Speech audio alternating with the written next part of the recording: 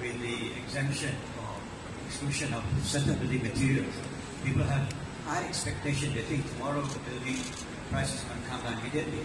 Yesterday at one function I was asked by the press too, how many percent are the houses price going to come down?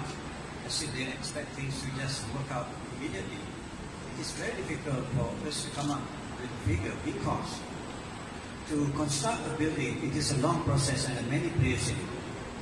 Okay, the federal government has done their part by exempting certain construction materials like sand, bricks, cement and stuff. So people have high expectations.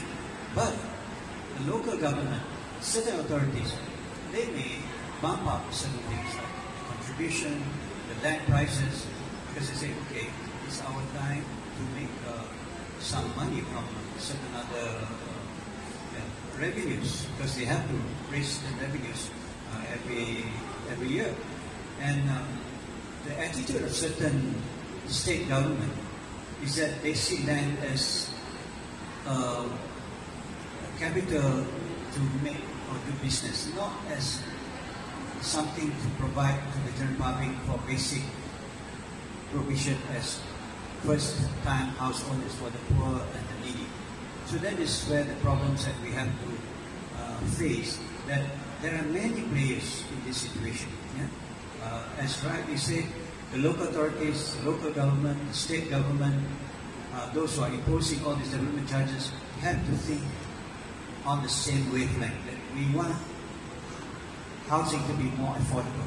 If we don't approach this as a team, exemption from taxes for certain construction material may be neutralized by pumping up prices elsewhere, because people may try to take that opportunity.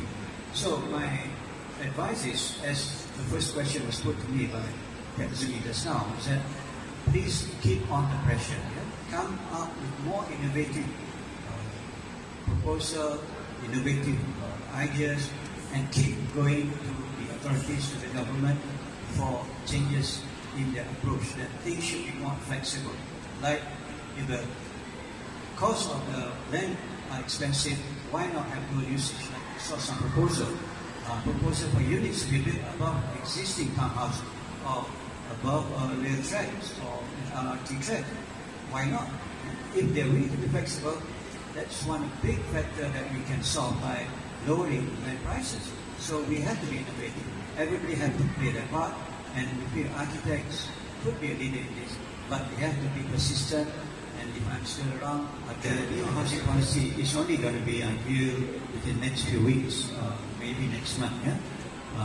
We are not at liberty to say anything at the moment because it's still being worked on, and we're still receiving ideas and proposals as how to revamp the approach. So I can't say much now because my minister will be upset with me if I speak too soon. I've only been on the job for 3 weeks. She's been there for 3 months.